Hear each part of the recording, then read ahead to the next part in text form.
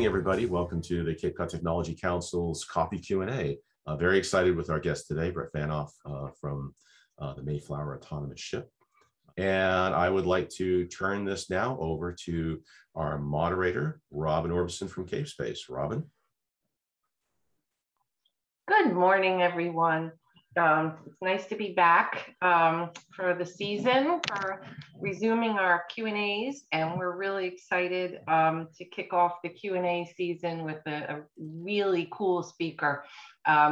We're very excited to welcome Brett Phaneuf, who is the brains behind a fascinating thing called the Mayflower Autonomous Ship. Brett is going to tell us all about how he conceived this concept and what he's hoping to accomplish with it. And he's got some great footage. So without a lot of fanfare here, I'm just going to turn it right on over to Brett. And Brett, do you prefer to take questions as we go along or hold to the end? Usually I say it depends on the question. No, I'm kidding. To interrupt me. Okay. If I don't, right. I'll just ignore it. Okay, so everyone, feel free to drop your questions into the chat, and I will get them to Brett when he takes a breath. Okay, Brett, take it away. All right. Well, here I'll see if I can share my screen. Hi, good morning to you guys. It's afternoon for me, and thank you very much for having me. I appreciate the opportunity to speak with you today, and I wish it could have been with the Mayflower Autonomous Ship parked either in Provincetown or Plymouth, but we didn't quite make it across on our first attempt, and I'll tell you about that as we go and when we're going to be there, because we'll be there in the not too distant future.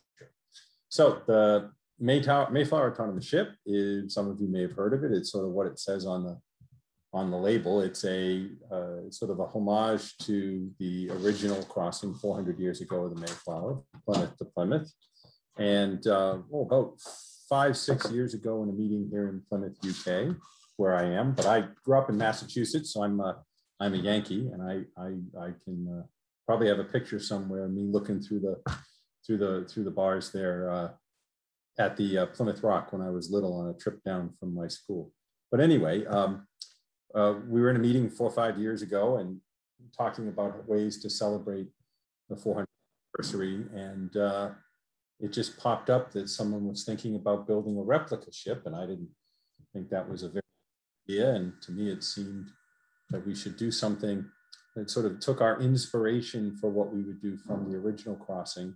And in that, I mean, sort of the risk that they took. We can debate, I guess, whether it's a good or a bad thing. We tend not to think about the past so much, but think about the future of the marine enterprise. But we can, I think, all agree that it was an extremely risky venture that the original travelers on the Mayflower undertook. So we wanted to be, I guess, take some risk and be inspired. And of course, building an autonomous ship with no people isn't exactly the same magnitude of risk, but we wanted to sort of be inspired by that audacious move and think about what the next 400 years in the maritime enterprise might look like. So that 400 years from now, maybe someone would look back on what we did and think that that was a watershed moment. So that's kind of a big ask, but to me, it seemed like the way to go. And we'd all sort of in this area in my company, various countries, various companies are all looking at marine autonomy and sophisticated automation and ways to lower cost and raise safety for being at sea, and autonomy and AI-driven autonomy, particularly, sort of right in the vanguard of that. So we decided, let's build a fully autonomous ship, and we'll give it what I said at the time, Captain Watson, sort of being inspired by watching IBM Watson playing chess against Kasparov and being on Jeopardy, and sort of being a bit naive about the state of AI systems at that time. And fortunately for us, we started talking about this to anybody who would listen in presentations like this and many others. And somebody from IBM in France saw it and thought that was a good idea. And that partnership has only grown and deepened over the past 5 years. And so it's really a labor of love between IBM and our nonprofit company, which is based in Connecticut, called ProMare, which has been around about 20 years to facilitate marine tech and sort of exploration at sea. And that's what this ship's about. It's about exploring the boundaries of technology from the AI and machine learning perspective, and exploring our oceans and our climate, gathering data and producing information that we then give away so that people can have a better understanding of what's actually happening in our planet. So feel free to jump in. I'm going to see, oh, it won't let me go forward. Ah, there it is. So again, just to go back to a little bit more succinctly about what we're doing, we had some sort of three top tier goals. We had a technological goal, which was design and build a fully autonomous crewless ship that could independently traverse an ocean, in this case, the North Atlantic. But we've got some plans for sort of the Atlantic Meridional transect all the way down to St. Helena and back, and then also over to the Pacific and across the Pacific at a later date. And to do that, we wanted to develop an AI captain. The Watson guys didn't want a Captain Watson. They said it reminded them too much of Captain Watson on Whale Wars, so they didn't like that. They said, nope, we want to design an AI captain. So we said, fine. And the idea was to sort of implement a state-of-the-art system that used all the instruments you're used to seeing. Let's see, radars and AIS and GPS and camera systems and many other types of sensor, fuse that data into a structured set of perception, essentially. And then the ship could think about what it needed to do to achieve goals. And the goals, of course, we would provide. And in this case, it was to cross the ocean and do research while it did so. But it doesn't have to have a direction. It can simply be to explore or to follow unusual things that it detects in the water, different types of phytoplankton or copepods or zooplankton, or temperature, or component gas component in the upper water. Anything really that we wanted to do, and quite a complex suite of sensors on board to do that. And again, that brings us to scientific goals. One of the things we have learned over the many years of doing research at sea is that it's extremely expensive. And we don't, as a species, have the wherewithal or the desire to build as many ships as we might need to get all the data we want from the disparate parts of the ocean so that we better understand our planet. These are profoundly expensive things to do. And also the areas where we really don't have data are quite hostile.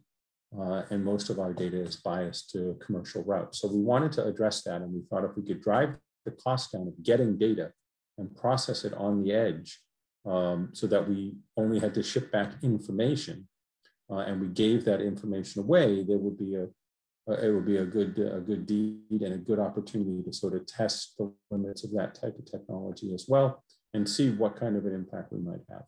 And of course, sort of the primary areas of interest to us were marine pollution, particularly plastics, marine mammals, so we can detect species and do some counting on speciation and location of different types of marine mammals, whales, other pinnipeds, things like that. And then also look at sea surface state, temperature, and global ocean height. So looking at trying to provide really precise measurements for sea level change as well. And then work in conjunction with satellite resources so that we can do some ground truthing in real time for the space-based assets, which are really vital for any oceanographic and climate work. And then, of course, I already spoke about the historic goal, which is to celebrate that first voyage 400 years ago. And much like the original Mayflower, which had to turn back twice, we only had to turn back once. We're hoping we don't have to turn back again. So at least we're historically on piste. So let's see. So again, simple route. We're going to leave Plymouth, England. We're going to cross the Isle of Scilly, head out to the mid-Atlantic, across the mid-Atlantic ridge, sort of near the Titanic site. We don't intend to see it, so we're going to cruise over the top of it, more or less. And that's just there as to give people an idea of where that is in relation to the ocean and what our route would be. And then we'll stop first in Provincetown because the Mayflower originally did. And who wouldn't want to stop in Provincetown? Coolest place in Massachusetts to hang out. And then I've been going there since I was a kid. So I have to stop there. And then after a sufficient course of rest and relaxation in Provincetown, we would head on to Plymouth. So we didn't make it this time, but we're going again in the spring of 22. And this is still more or less our planned route across the Atlantic.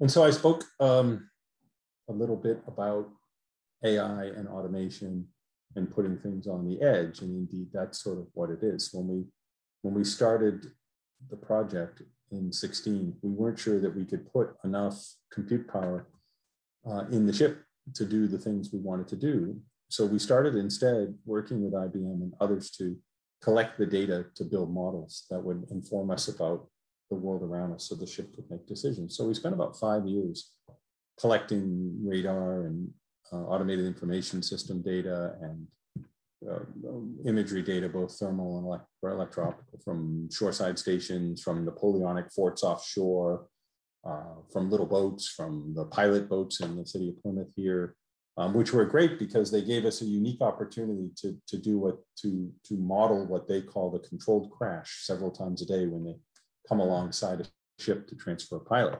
And so it's hard to get data like that without actually having a collision.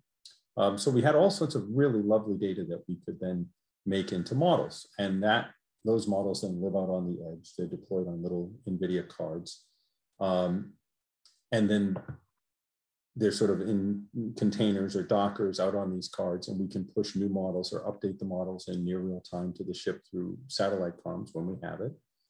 But the whole ship had to have all the capability out on the edge. It had to be able to see everything around it. It had to understand where all those things were in relation to it. It had to then determine a safe path through them that also still helped it advance on its mission goal, which in this case is cross the ocean. And it had to be able to do it without any communications back. And the reason we set that challenge so hard is because even with good communications, it's still very low bandwidth in the middle of the ocean. And fortunately for us, that once you're out in the middle of the ocean, as some of you probably know, there isn't a whole lot out there to hit. But when you get close to shore, we have the opportunity to use higher bandwidth comms, and we can directly download data. And if we need to, can actually take control of the ship like a great big remote controlled vessel, although we don't do that very often, only for docking if we absolutely have to. So all that happens out on the edge because it's possible that the ship could be 1,000 miles out to sea, unable to communicate with us, contending with difficult weather and other traffic, and have to make decisions not only about its posture relative to sea state and traffic, but it may sustain damage, it may have problems executing specific things. So it has to understand its own situation as well, its own status, and then look at its goals and be able to synthesize out what it wants to do. So we do have a control center where we make all our models and we monitor it real time when we have comms, and it sort of has a mailbox so we can check in and out of. And when we do have good comms, we broadcast all the status about the ship, including remote view from the ship cameras, what it's seeing, and some other data, to our cloud portal, which is run by IBM. And we have a little funny little septopus. It was an octopus supposed to be, but when they drew it, they left the leg off. So it's a septopus. And I always tell people that we did that on purpose because it's a prime and that's important in encryption. But the truth is they forgot a leg. But anyway, we have a septopus that sits there, and it's a very sophisticated chatbot that's been developed for over a decade now. And it was sort of a man without a country, and now they put it on our vessel, and it can take rather sophisticated queries from the public about all the things that are happening to the ship and answer them in real time. And then, of course, we go back to sort of scientific teams get that data, and we also push weather data to the ship. The ship has a couple of weather stations on board as well, so it actually is providing some validation back to the weather company guys who are giving us sort of the gross weather patterns, and we're looking at the stuff right at the ship and comparing the data we're getting. And we found that to be quite valuable as well. And as I said, sort of a little bit more, maybe a little more coherent here. We have all the sensors on the left, things you've seen if you spend time on boats. We use a tool called Maximo Visual Inspection, among others, to sort of take all that unstructured data, classify it, determine where everything is, move it over to a really interesting deterministic rules-based engine, so we can sort of look at collision regulations relative to all the targets around our ship, or all the other things around our ship, whether it's a buoy or a dock or a container ship or some flotsam. And ODM, or Operational Decision Manager, is kind of interesting because it's actually a financial tool that's been around about 20 some odd years, grown out of expert systems. And it's a deterministic rules-based engine that you type rules into it in natural English, and you set some hierarchies, and you can then occasionally change those if you like. You can write new rules, but it also keeps an immutable record of the decisions it supports. So what it does is it looks at legal decisions. It says, well, here are my rules and here are all these things around me. It looks at the way we've repurposed it now for collision, anti-collision regulations. Usually it makes sort of billions of decisions a second in the financial market, approving mortgages or credit charge transactions or Forex. And for us, we just make a few hundred decisions a day, so we could take it out of the cloud and put it on a little single board computer. And what it does is sort of looks at our posture relative to all the other vessels or all the other things, and it determines if we're COLREG compliant. And then it outputs a list of sort of legal allowable maneuvers the ship can make, which may include stopping or speeding up or turning or slowing down, any sort of thing you might imagine a vessel might do. And then each individual set of legal options is then moved for each individual target around us, which can be quite big when you're in a harbor, but very small when you're out in the middle of the ocean, move over to an IBM tool called Cplex Optimizer that also is used vastly across many other disparate industries. And then it synthesizes the sort of the dynamic path that we can plan through things. And it does this constantly. It never stops. It's constantly doing this. And it uses a mission manager that keeps the sort of high level objectives. And then once it has the synthesized dynamic path plan, it speaks to the lower level systems like PLCs to affect a maneuver, to turn the propeller, to move the rudder, to turn machinery on and off, to start a pump, whatever it may be. And all that is managed by IBM Edge Application Manager, a lovely piece of software. And all of it sits on Jetson Xavier devices other than a couple single board computers. And then as we have intermittent connections, we, as I said, push things to the cloud. We push things to machine learning centers to process information that we get back, or if we can pull data. And we're also looking at and sending back weather information. And so this is probably, I guess, what I would say a fairly typical narrow contextual AI, in the sense that it's optimized to do a very specific thing. And it's a collection of sort of probabilistic models and deterministic rules, we think elegantly put together with sensors and then lower tier automation systems that, much like a human, sort of have sort of a structure from the ground up, from your body up to your sort of the theoretical mind. And it's designed in layers so that it can gracefully fail. So if we lose pieces of the AI system, or we lose the entire sort of higher level system, it still has a very sophisticated suite of automation that will allow the ship to navigate with some human input as to the detection of objects. And then below that, you could remotely control it if you can talk to it. But it's all designed, as I said, so that we can operate without any discussion with the ship if necessary, because even in the best of times, satellite communications, particularly near Earth orbiting iridium-based satellites, can be spotty. Although we've had fantastic luck with them, and with some really novel real-time end-to-end compression and decompression software, being able to pull a huge amount of data, not the least of which is visual imagery off the ship to broadcast online. I was saying earlier to somebody that I got up at 3 o'clock in the morning to look at what was happening on the ship one day, and there were 30,000 people online looking at the camera feed as the boat was just sort of plowing through the ocean. It really made me wonder who all these people were, and what they were doing up at 3 in the morning. But it was fascinating to see it, and even I got a little bit mesmerized by it. But sorry, I digress.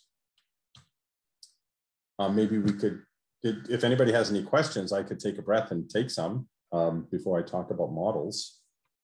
I'm going to jump in here with a couple of questions, Brett. All right. So first of all, so did you you never ended up naming the AI captain? You just, after Watson was shut down, wasn't a second runner-up for that?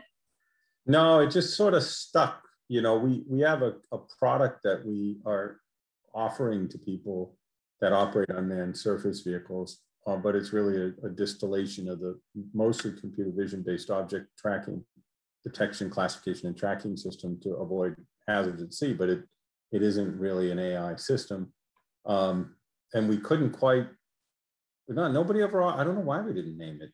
I always liked Captain Watson, and my chief software engineer has a little sticky note above his desk where I called him like 5 years ago and said, you know, we need a Captain Watson, build that. And he wrote, you know, Brett wants Captain Watson, stuck it on a wall. It's still there. But we never knew. I don't know why it became the AI. It became a joke too. Everybody was saying AI Captain. So I Captain. Sorry about that. Terrible joke. But yeah, we never named it. We named the ship Mayflower Autonomous Ship, and then the septopus has a name. They call him Artie. Now I'm gonna show my history gaps. Does anybody remember the name of the captain of the Mayflower? Oh, I did 5 minutes ago until you asked me. All right, let's move on from all the things we don't remember from school. So just get curious though. So those 30,000 viewers. So are you able to tell where they're coming from when people are watching? I'm sure smarter people than me are. I was just logged in sort of as a viewer myself because I was like, all right, what's happening? Woke up, logged in. Said, there's other people who can't sleep. But they could be in a part of the world where, you know, it's daytime. I'm sure, but you know, it was late for me. But IBM tracked all that, and we were. I mean, we had people apparently from about 100 different countries at any, you know, across the first mission. And is that representative of, like, if you went? I mean, I know the ship is not sailing right now, but when it was sailing, was that, you know, kind of what you were seeing on a regular basis, or was there something special about that day? No, I don't know. There was a crisis of boredom at that moment. It averaged about 5,000 people. You know, most times I'd look at it, it was 4,000, 5,000, 3,000, 6,000. That night it was 30. It happened. It was a really nice night. It was very clear, and we had a almost full moon and just a little bit of cloud, so it was pretty. So it may have been that it was just pretty that night. But yeah, that was a big number. But I was always also still flabbergasted that we'd have, you know, 5,000 people. You know, nothing happened. You know, which is after, right? I mean, we're going to see some of that footage in a little bit. So I forgot to load that up. Yes, I'll have to. And before you go on, we've had some history buffs in the audience here who are weighing in. The captain of the Mayflower was Captain Christopher Jones. So thank you. Thank you. That would have been painful later. All right, I'm going to let you continue. Okay. I don't. Sorry, I've done something silly. What have I done? This is why I shouldn't be allowed to do anything. Sorry about that. So underpinning all this, when we started, as I said, one of the most important things was model production. And so we needed lots of data. So we put lots of cameras and radars and AISs and all sorts of things all around Plymouth Sound where we are, out offshore on structures, lighthouses, Napoleonic era fortifications, on headlands, on pilot boats, on ferries, on our own boats, everywhere we could.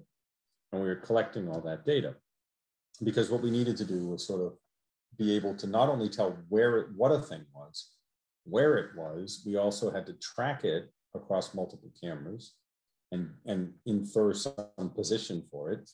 And then we also had to have metadata from it. So we had to have sort of an idea of, well, how does a thing like that behave? So that we could put that into the path planning algorithms, right? So what was expected movement, sort of predictive path. And then on top of that, we had to then fuse all that data. So when you had optical images or thermal images of a ship or a buoy or anything else, you had a radar contact and you may or may not have had an AIS contact. And all of those things had to get fused so that you understood how many things you actually had to contend with. And unlike on a city street or on a lamppost or even on a car, those things tend not to have be very dynamic in the Z-axis, but you know, ships are pretty dynamic things and they're moving around all the time. So it became quite challenging to get it all to work, but we collected hundreds of millions of images and we produced models that we then took to sea and tested and determined how effective they were at classifying things and predicting movement or helping us predict movement. And then we could we created an auto labeling routine that could then ingest data more quickly, and help us refine our models. But all of this then was tested at sea on manned and unmanned vessels, because we couldn't just take it for granted. And of course, we didn't want to just download somebody else's model, because we wanted to know what was in our sausage. And we have dozens and dozens and dozens of discrete models for things like navigation markers and different types of buoys, for different types of structures, and for different types of ships, and for different types of really annoying things that are hard to detect, like stand-up paddle boarders, which if you teach a ship all about boats and then there's a person standing in the middle of the sea, which is what it looks like, it ignores that, which is not a good thing when you're maneuvering in a harbor. So we had to make special models about people on stand-up paddle boards and kayakers and canoeists. And now the challenge, the really big challenging one for us, is swimmers. Fortunately, in the middle of the deep Atlantic, we never have to deal with that, but we are working on models of swimmers, both in and without wetsuits, so that we can avoid them when we're out at sea or in a harbor. And then all of those models and all of that data, and this is just sort of a graphical representation of where all those contacts are. So in this case, we're in Plymouth Sound. That's our home port where we're headed. The Mayflower is here, and it's got a closest point of approach that we set with sort of a vector as to what it's going to do. And then when you look at all these other tasks that have been, all these other things that are moving around, we put a CPA around them based on our perception of risk, which is a sort of an amalgam of speed and consequence, and of course it's vector, it's course. This gives you some idea, just very simple thing. And one of the things over here that people wonder about is, well, why kayaks are very slow? Why is there such a huge closest point of approach, or sort of an exclusion zone around it? And that has to do with the hazard. If the Mayflower comes into contact with a continental ferry or with a tanker, it's going to lose because it's not particularly massive. But if it hits a kayaker, it could kill somebody. So we give them very wide berths. And all of this is just sort of a very simple graphical representation of the math that underpins the thing. And this is a fairly calm day. In the summer, we would have hundreds of discrete objects that we had to account for, moving around constantly, and not the least of which, my favorite thing to hate, which is jet skis, who apparently want to die when they're out. They just seem to be determined to cause havoc when you have an unmanned vessel. I'm sure there's a statistical analysis we could do if you have an unmanned, and I'm sure there's a law or a rule we could infer that if there's an unmanned vessel at sea, there will always be at least one jet ski, making you wonder if your math is going to hold up. But it's quite complicated. In this case, it's a very simple day. It was in the winter, so we didn't have much to worry about. But we have to map a sort of an optimal path through all these dynamic obstacles. And it's interesting work, and it's challenging. But what we wanted the Mayflower to be able to do was not have to have a person do that, so a person could focus on insightful things like what the information is that we're getting means with regard to the state of the ocean or the science we're conducting. And then to go to the science specifically, we had quite a lot of science on the boat. It was sort of there were payload bays here for what we called research pods. And it was in large part, I suppose, dating myself, we were inspired by the space shuttle program, which I grew up watching. I remember the first launch I ever saw as a child. And so we wanted to be able to hot swap in things like the space shuttle did. We wanted to give people an opportunity to produce equipment that they could then load up into the boat with very little fanfare and very little difficulty, I should say, and we could plug it in and then run their experiments at sea at greatly reduced cost. So we had 3 major bays. Payload capacity, depending on the final load out of the boats, was actually more like 1,000 kilos, so about a ton. And we had a little bit of everything. We had physical sampling for the water, so episodically the boat would take a water sample and refrigerate it for later analysis. That could be triggered by time or location or by other data that came in. We did all sorts of water chemistry. Pollution sampling was largely water. It was plastic, so we took physical samples and we could sieve it for plastic, but we also deployed a holographic microscope, which was a fascinating thing. And it was another computer vision-based device, and we would flow water through a cell, and it would photograph, would image the volume, is a better way to put it, with an extremely high-speed, high-resolution camera system. and it would then count all the things in that water of a certain size range. So all the plankton, we could count most of it down to a pretty small size.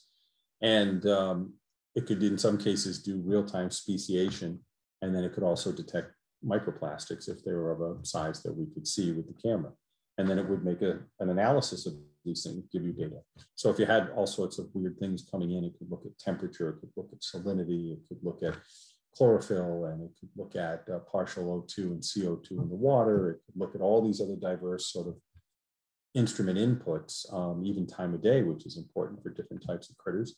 And then it might detect something unusual. And so we're getting to the point now with the AI stuff that when all these things are happening, we're just on the cusp of getting it to the point where it can sort of recognize that something's anomalous.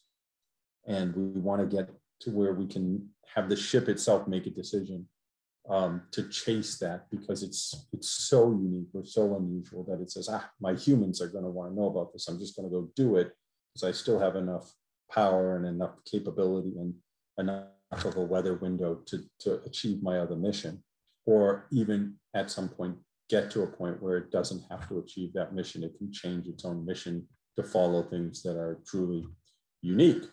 And then water chemistry is kind of a fun one. We put a thing on called Hypertaste, which is they call it a digital tongue. It was developed in partnership with IBM and a Swiss corporation, and they built the whole thing to detect forged wines and brandies, because apparently that's a problem in the market. So when they had got this thing working and they could run samples and determine if it was what it was supposed to be, they realized that they built sort of for lack of a better word, something akin to a mass spectrometer that worked in real time, and they could run seawater through it and give us a vast amount of data about the water chemistry. So we can do that in real time while we're looking at all the organisms, while we're looking at all the other sort of more traditional meteorological and oceanographic data.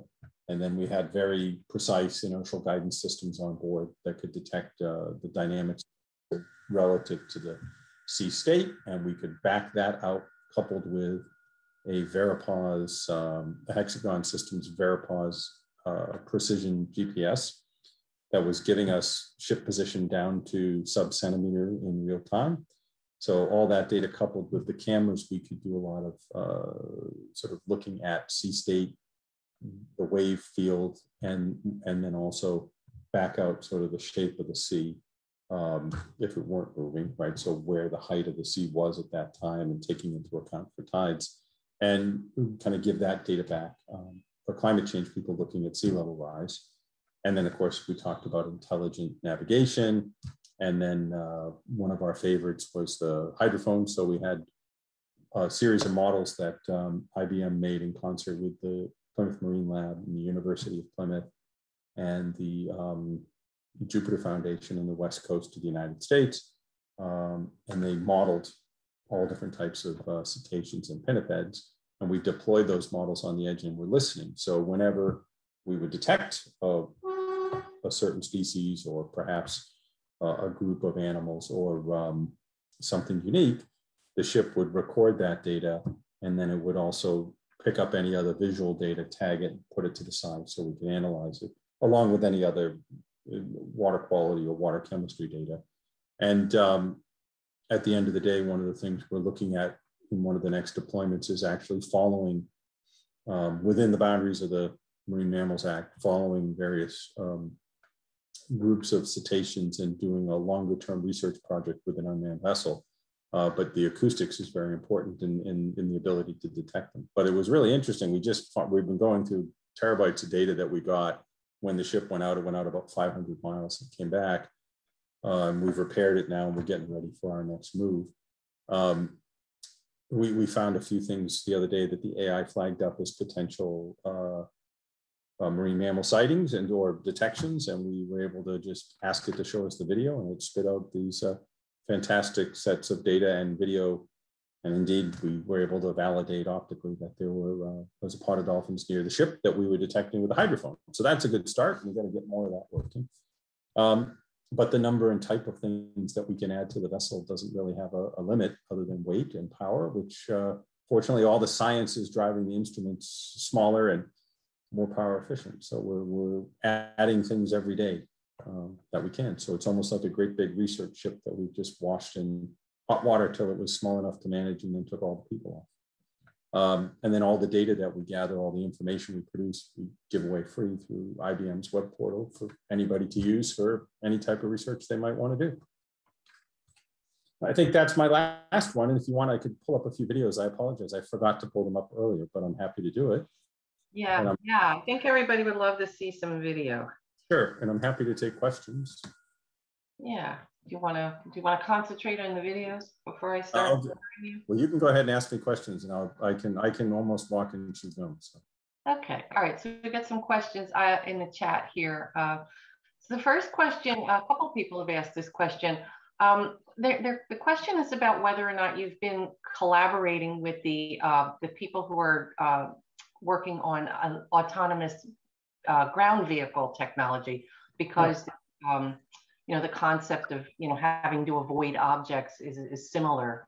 What's the relationship there? Yeah, sort of, not much. It's hard to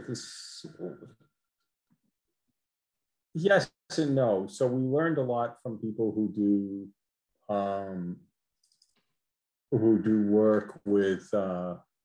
You forgive me, I lost my train of thought. I guess I can't walk two things. No, we learned a lot from the LiDAR people who do that, but we actually don't. We actually didn't do a lot of that, and it was mostly because we simply didn't need to, and also what we found is that the instruments that we deal with on a ship are the velocities are just so low by comparison. So a car might be going, you know, 70, 80 miles an hour or 40, 50 miles an hour. Our ship is quite slow, as are most, and as a result, you know. And also the automobiles and ground vehicles tend to detect a completely different class of obstacle. And, you know, one of the holy grails, I guess, would be a generic computer vision model that sort of detects anomalous features within a field. Very hard to do in a very complex field to try and figure out what is the thing that, you know, which one of these is not like the other. It's a little bit easier on the ocean. And so we ended up making our own models. And again, everything runs very slow by comparison to an automobile. And while we have the additional challenge of the ocean and not working in sort of a prepared environment as an automobile does, we also have the luxury of not having to work in and amongst people on a day-to-day basis, which is great, because that's our biggest concern is safety. Okay, why don't I let you get the videos up before I... All right, I got a few. Before I distract you further. Nope, I will do it now. Let me see if I can share again.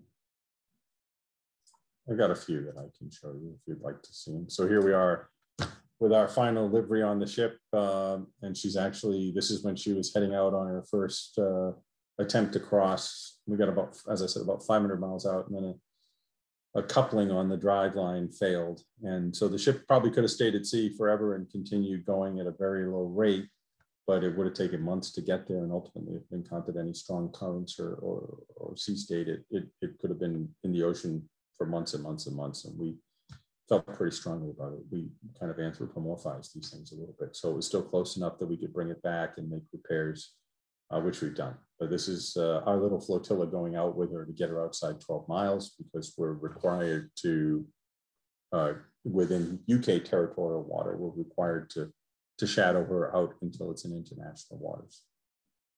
Okay, so some questions are coming in now, Brett. Sure. So can you talk a little bit about how the ship is propelled? So what kind of fuel does it use? Yep, sure. So it's it's an electric drive. So it's 20 kilowatt, two 20 kilowatt electric motors. For redundancy, it's then got a fairly substantial bank of lithium iron phosphate batteries. And then it's got as much solar as we could put on it. On a sunny day, it's only about 2 kilowatts that are produced. And then it's got a diesel generator. So much like a Toyota Prius, It runs on batteries and solar, and then depending on what you ask the ship to do, so if you want to go fast or you want to run all your science kit at the same time, or you don't have any sun, it'll start the generator, charge the batteries, and then secure the generator and run on batteries until you reach a predetermined state of charge, which can be changed by the team monitoring it, or actually the AI captain can change it if it desires to do so, because it's getting a set of data, for example, acoustic data, and it doesn't want it corrupted, so it can change its set point so that the charging can be delayed until such time as it's collected enough acoustic data to satisfy the science team. And how fast does it go? It's not fast. It looks fast, but it's not fast. Max speed is about 10 knots. So downhill with a tailwind, it's 10. But the shape is designed to be hyper efficient. And so it doesn't require a lot of propulsive power to move it. The 20 kilowatts might be overkill. It generally goes about 5 knots on 2 kilowatts. So on solar alone, it could just about, with batteries, depending on where you are, run indefinitely.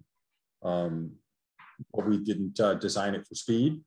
We designed it to be able to go vast distances on as little fuel as possible, so that we could stay out to sea as long as possible and collect data. So as a related question, how long will it take to make the crossing? And what do you have dates set for that yet? That's a great question. We think it's probably 2.5 to 3 weeks to cross, depending on weather and depending on what the ship chooses as its route. We don't actually provided a route if the goal is, this is before it had its final livery on it. If the goal is to, and I think right there it's going about 10 knots. So if the goal is to get there fast, we can get there fast. We can go at 10 knots. But if the goal is to do as much science as we cross, then we let the ship pick its speed, and it's sort of somewhere between, depending on what's discrete subset of the mission it's deploying at any given time, is somewhere between 4 and 7, 8 knots. And its course, we give it sort of a fairly broad range we gave it sort of a lane that was about 500 miles wide, sort of across the, so we kind of want you in here, but wherever you are in there is fine, as long as you're going in the right direction, more or less. So it had a lot of room, but it doesn't need to be constrained that way, and it would really depend on weather. So our plans now are at the end of October. It's in the water now. It's running around in Plymouth Harbor, getting all set up again. Once we repaired the driveline and the various couplings that sheared off. So it wasn't the AI stuff that broke, it was just stupid boat stuff. Once we fixed that, it took forever to get parts, but once we did, we also took the opportunity to upgrade the compute systems on board. So just in the time that we locked down the configuration about 8-9 months ago until now, we were able to almost quadruple the compute power on board for the same amount of energy and volume. So we took that opportunity. So it's out running around now, and then at the end of October, we're going to go to Rotterdam, and we may go up to Oslo, and then back down past Rotterdam, past the UK, past Plymouth, down to Bilbao, and then back, and then maybe up to Dublin, depending on the Irish authorities. There's different regulations in Irish waters about this type of technology. They don't like it. And then after that, in April of next year is our target date for our next crossing. But we haven't got a specific day. We're just monitoring all the weather. And then as soon as we get the right window, we'll go. You have a welcoming plan, a welcoming committee planned for when it arrives in P-Town? We did, but not now. So we haven't planned that yet, but we've got to go back and talk to the city and get that all planned up. And then the folks in Plymouth are also doing that too. All right, so we'll all make sure we get on your newsletter so we know when that's Yep, no problem. We updated on the mas400.com site at the time. Okay, let's get some more audience questions here. So here's one from Bruce. I'm going to read this one verbatim. It says, as a proud retired IBMer, it seems to me that no other company has the breadth and technical depth to accomplish this kind of project. Would you agree? Yeah, well, we didn't bother looking because IBM's been awesome. So one of the things that I tell people a lot, IBM is really kind of, so I've done a lot of work with the military. I do a lot of work with very large defense corporations. It's as frustrating, annoying, and bordering on evil as you could possibly imagine. IBM is the antithesis of that and has single-handedly restored my faith in large corporations, and that's no exaggeration. When we first kind of got into it with them, we were always stunned by the freedom that the people within IBM had to explore and to communicate and to collaborate and to work with outside organizations. And the generosity of the individuals and the corporation is really been stunning, and that it's been fantastic. And every time we have a problem, there seems to be a technological solution. And of course, IBM has been instrumental in the advent of so much technology that underpins our entire society that people often ignore. And certainly in the theoretical underpinnings of AI systems or machine learning systems that go back 70 and 80 years, when you could, before the compute power existed to even implement some of these concepts. So it's been a real, it's been a pleasure. IBM's been fantastic. Wonderful testimony, two testimonials there for IBM, and it is great to know that all big corporations are not evil. All right, a couple more questions. I had some related questions here. I'm going to combine into one. So we're getting questions about what you know about how the ship will handle in high seas, like during a hurricane, and what would happen if it capsizes. All things we think about all the time. So if it capsizes, we're screwed. Sorry, there's no easy way to say it. So we try not to do that. It's a tri-hull and it doesn't want to flip back over. So, and it won't. So we're going to try not to flip it over. But we're also fine with putting it at risk. So we're definitely, part of the reason we're not going now is because we're looking at the storms that are moving across the Atlantic with the weather company on a day-to-day basis. And it's like pretty active hurricane season. So there might be a time when we sail it through a hurricane on purpose, but, not quite yet. So, but we also understand, the ocean is going to do what it's going to do, and we have very little control over any of that, and none, in fact, other than to pick our moment. So it performed very well in pretty rough seas. When we were escorting it out the first time, we had a boat.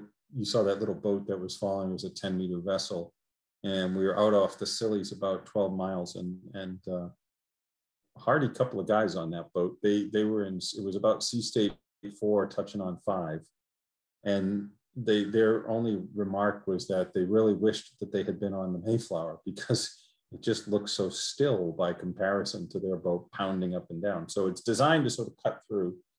What worries us about that design is that, as you guys noted, it won't, if it capsizes, we're sunk.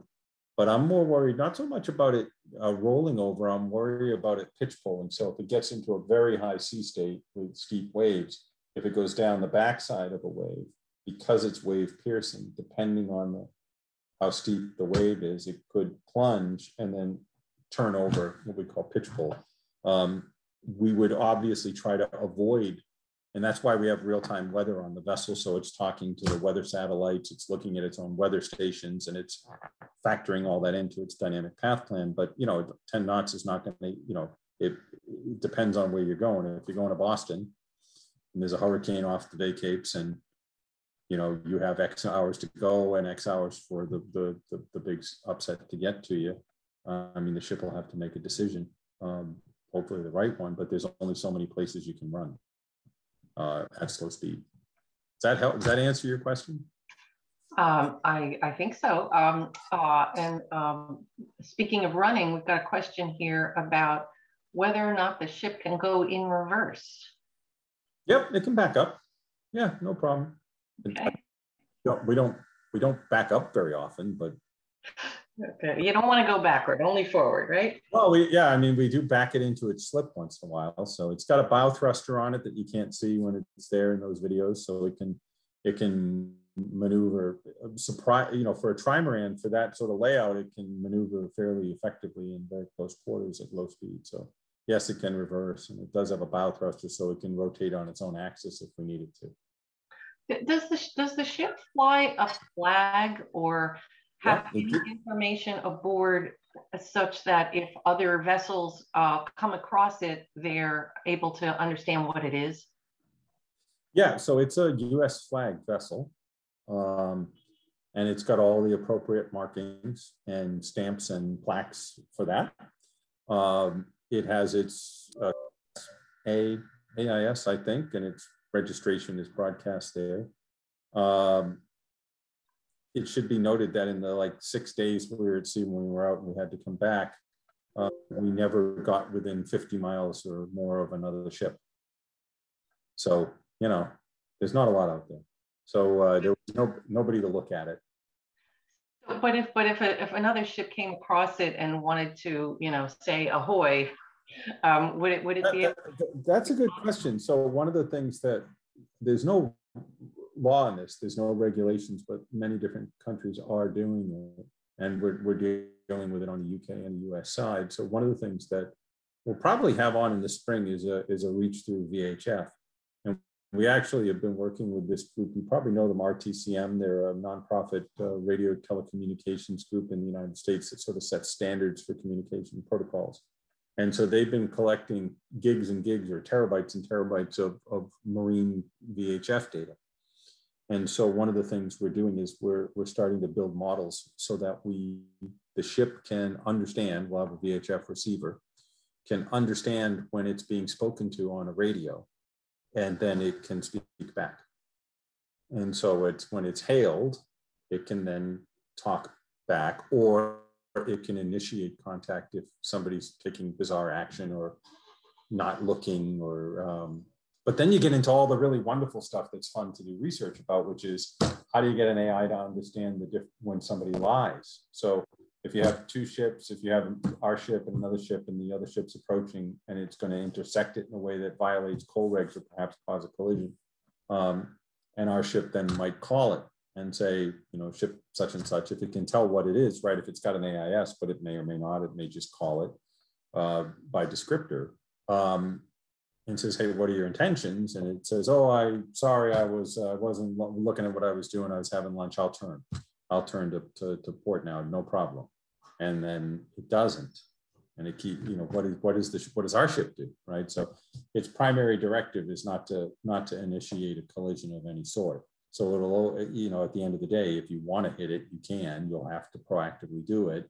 But the communication things opens up all sorts of weird things. Now, given the stability of the iridium comms that we've had in the past, we should be able to reach through and actually talk to people.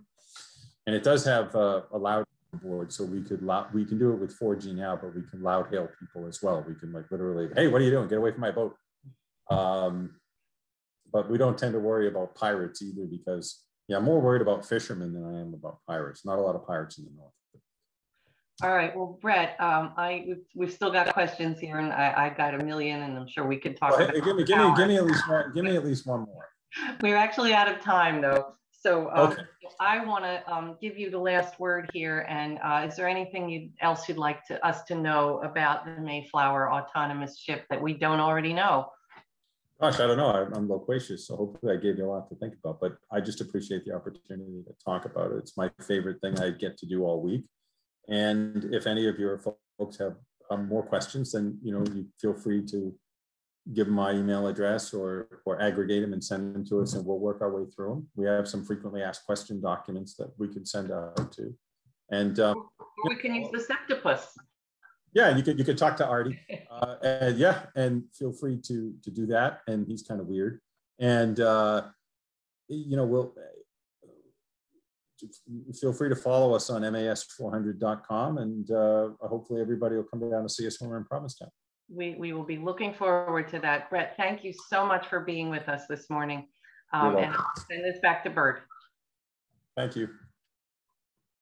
Thanks, Robin. Thank you, Brett. That was just fascinating. Very, very cool stuff. I cannot wait to be in Provincetown when you arrive there. Thank you again very much. And thanks all of you for being here today. I hope you enjoyed it. Take care. Enjoy the rest of your day. And we'll see you next time. Bye-bye. Thanks, everyone. Bye.